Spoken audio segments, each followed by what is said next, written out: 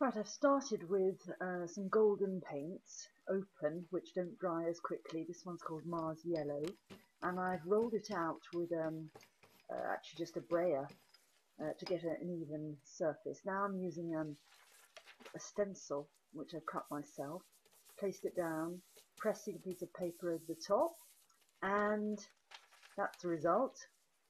But actually, it's the pattern that it leaves after it, which is the most interesting.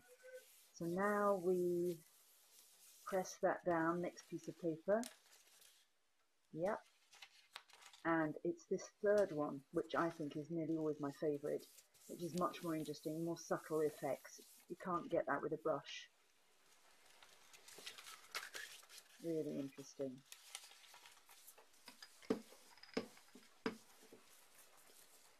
Right, I'm going to change colours now. Use a Payne's Grey. Obviously my brayer isn't clean, but it doesn't matter. And now you can see that the stencil is actually still covered with the Mars Yellow. So as I press it down now with a piece of paper, you'll find that the Mars Yellow leaves the pattern on the jelly plate. So now when I take my next print, I get a really, it's almost like batik, wonderful effect with those two colours. And here's a close-up.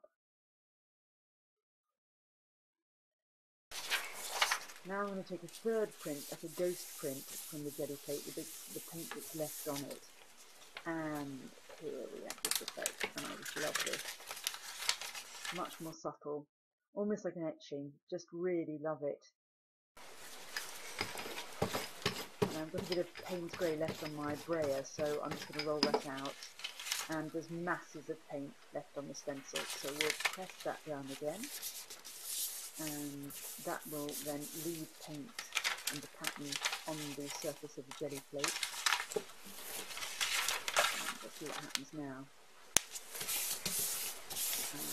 Pressing it down, and you'll see you get, it's just a background colour really. You see the bold print against the subtle greys. I just love that. Now I'm changing colours to Naples Yellow, and Naples Yellow is a much more opaque colour, so that will give another effect again. So just bring it out. And now I'm going to use the same old stencil, which is now really covered with paint from the other two colours. Pressing that down, trying to pick up the paint from between the holes. There. And this is the final effect. I just love this. This is my favourite print of them all.